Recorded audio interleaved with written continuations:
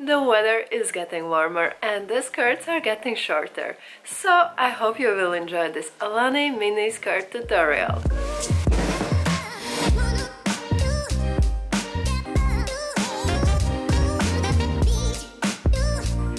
This skirt is a fairly simple sewing project. The most challenging part will be the zipper, but once you master it, then it will come very easily. There is one slit at the front, however, if you like to, you can easily make two slits as well. Or feel free to skip the slits and just make a straight hem. I will be using the Alani mini skirt pattern, which you can find in our Etsy or online store. The links are below in the description. This pattern comes in A0 format, which you can print at a copy shop, and also in US letter A4 format, which you can print with the regular printer. So here are 6 paper pattern pieces. Firstly, of course, you will need the fabric. This fabric I have here is viscose and polyester mix, and it doesn't drape too well. But then again, I can totally imagine this skirt from very soft silky fabric too. Also, I recommend to use an interfacing. It will be needed for most of the fabrics, except if your fabric is very thick already. A matching thread, of course, an invisible zipper, which is 22 cm long or even longer, because we can always shorten it. One pair of small hooks. I will use a sewing machine and an overlock with 3 threads. But if you don't have it, no worries, you can also use sewing machine's zigzag stitch. I have a confession to make. This fabric was quite pricey and I was thinking that I will save some money by buying only 50 centimeters of it, and somehow I thought it will be fine.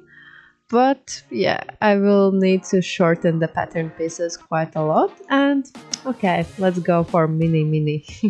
If you're not completely sure about the length, I recommend to cut the full length at first and shorten them only before we will be sewing the hem, and it will be at the very end. And now let's finally start by cutting out all the pattern pieces. As you can see, I'm not folding the fabric exactly on half. I'm folding in a way that the front and back details are on the fabric fold.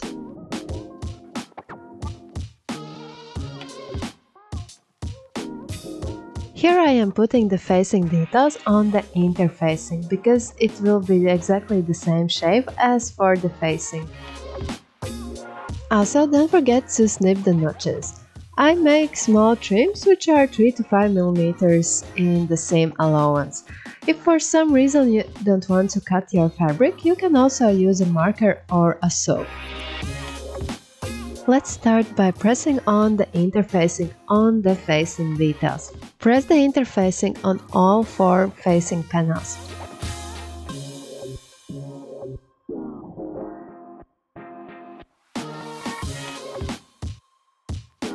While we are here, I will also make a notch at the middle. This step will help later to easier match the facing and skirt panels.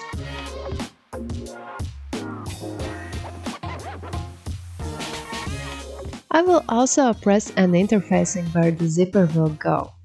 I will be using a narrow interfacing strip which is around 2 cm wide, and I will press it along the seam allowance. This will be only needed for the back and one side panel.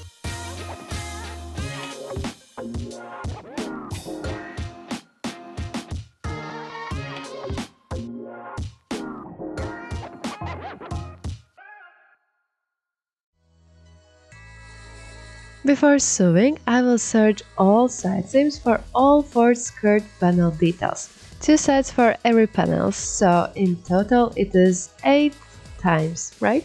If you don't have a serger, that's okay, just do the same step with a sewing machine zigzag stitch. Now lay the front panels right side with the side panels right side. Pin the side seam and stitch 1 cm apart from the edge.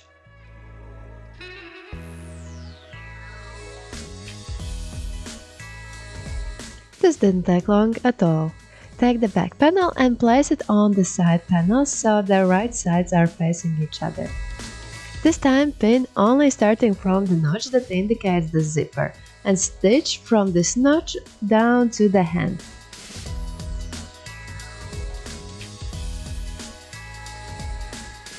Take the other side panel and lay it with the back panel so the right sides are facing each other. This time sew starting from the waist to the hem. While we are here, let's also pin the final seam, and this one will go from the waist to the notch that indicates the beginning of the slit. But remember that you are the master here and you can change the height of the slit, or if you don't want it, then simply stitch starting from the waist to the hem. Press all these seams open. I am using the curved shape of my ironing board to my benefit. As you can see, the seams aren't exactly straight, so where the seam gets more curved, I place it more towards the edge.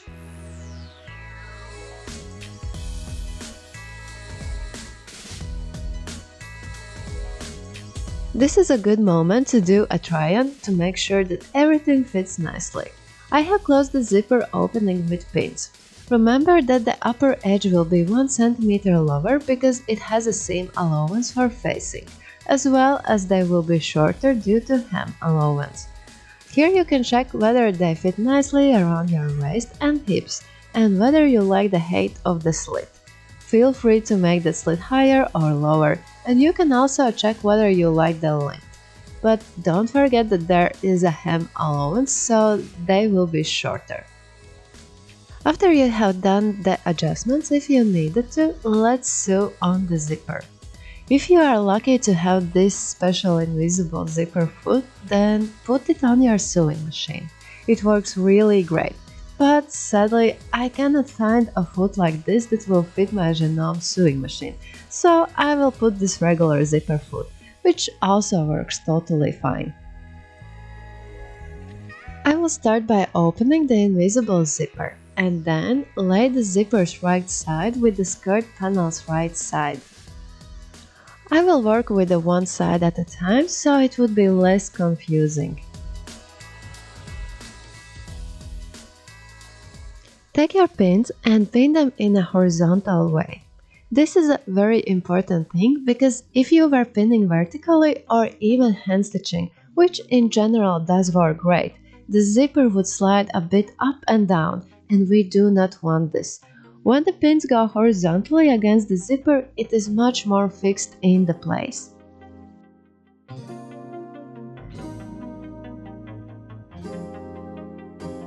We will be making 2 seams on the zipper, so the first one will go around 4 mm apart from the edge. This will really help to fix the zipper in place, and also later when you will be wearing the skirt, it will be nice that this edge is completely on the fabric and it's not loose.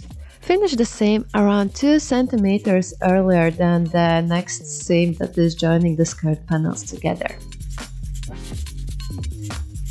And now let's repeat the same step with the other side. Make sure that both sides of the zipper are on exactly the same level. And now you can pin horizontally again.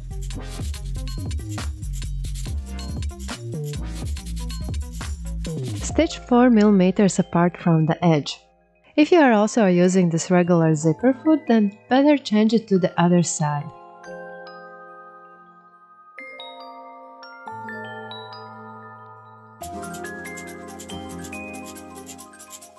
Here we are at this very important step, so now we need to make a stitch as close to the zipper teeth as possible, but be very careful not to make any stitches on top of them, because otherwise it will be impossible to close the zipper. For this stitch it is also important to end it some 2 cm above the marking.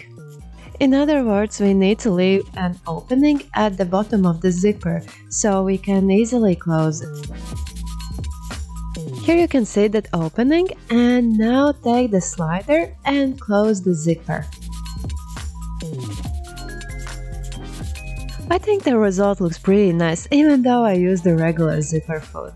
As you can see, we cannot leave that opening like that, so we need to make a stitch starting from the zipper stitch until the stitch below. It will be impossible to get exactly on top of the zipper stitch, so start around 1 or 2 millimeters apart from it.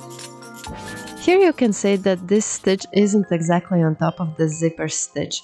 If you have a small bump there, just press it out, it will be fine.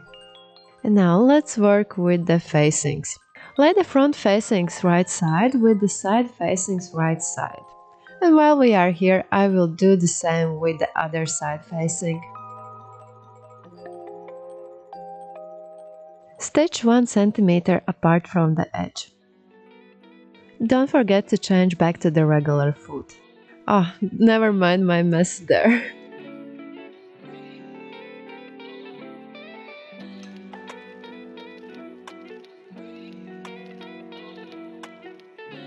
Lay the back facings right side together with the side facings right side. Do this step only for the side that will not have a zipper. Press these seams open.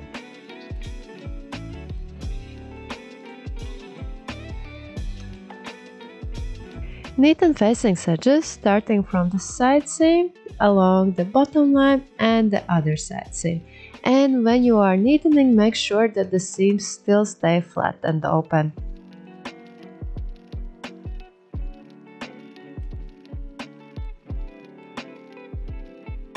Lay the skirt panel with the facings right side.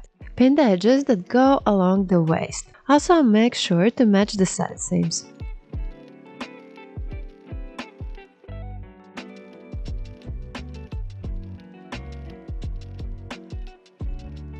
Stitch 1 cm apart from the edge.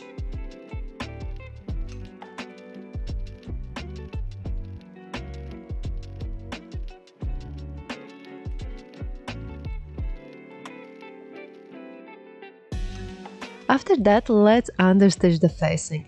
Make a stitch 2 mm apart from the seam we just made. And do it on the side of the facing while catching the seam allowance under it. I prefer to work from the right side because in this way I feel it's easier to control the distance from the previously made seam. But if you are completely new to this, then you can also work from the wrong side, and that way you will know for sure that you are catching the seam allowance. Flip the facing towards inside and make sure that it is not visible from the right side. If you are looking from the inside, we should see like 1 mm of the skirt panel part. Press the facing towards inside.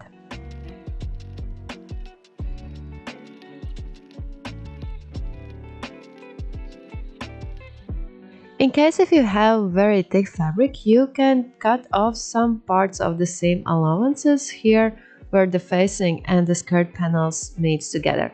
Just be very careful not to cut inside the stitches. Lay the facing side seam together with the zipper. Pin it and make a stitch around 7 mm apart from the edge.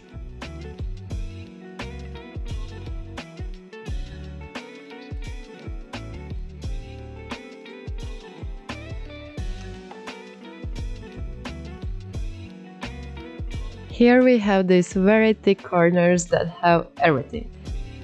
Let's cut them off at an angle and don't cut in the seams themselves, just only these corners and that part of the zipper.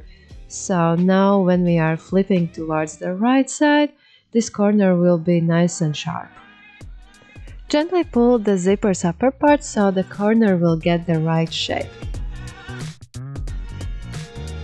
Repeat the step with the other corner as well.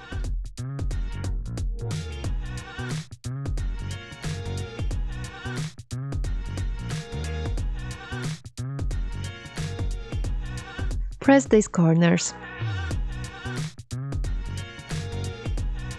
Now take the regular needle and let's secure the facing in the place. I highly recommend not to skip this step because otherwise, every time you will put these skirts on, you will need to tuck in the facing, but in this way they will be fixed inside and there will be no worries about them. So take the seam allowance of the skirt and the bottom edge of the facing and fix them together. Fix the facing to both front side seams and that one back side seam. And just to be clear, I am stitching only through the facing and the skirt seam allowances, and this stitch isn't visible from the outside.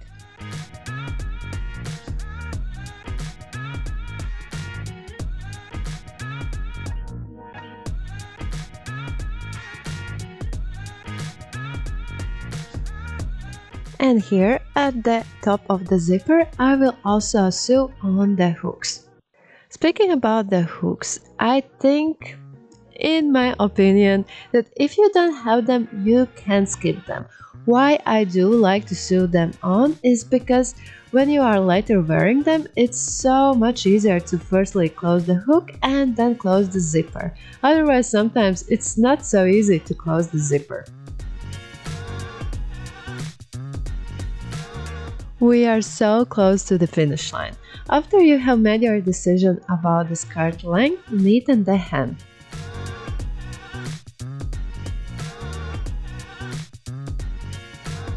There are so many options how you can sew the hem. This time I will press the hem allowance first. If you feel like you prefer to sew the hem first and then press it, then you can totally do it that way.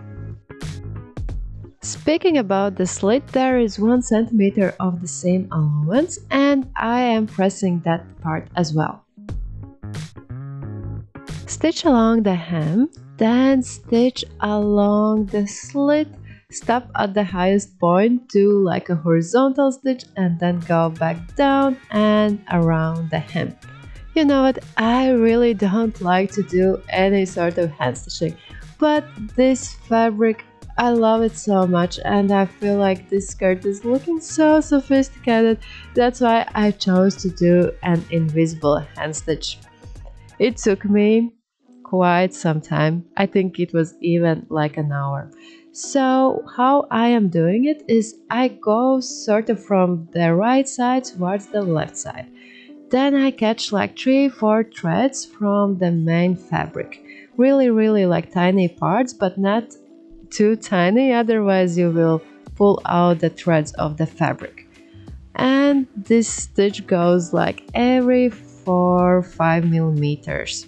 Actually, once you master the stitch, it works very well on light fabrics too. But if you prefer a more speedier process, then feel free to use a sewing machine and simply sew the hem. And the same process for the slit, except the distance from the edge is much more smaller.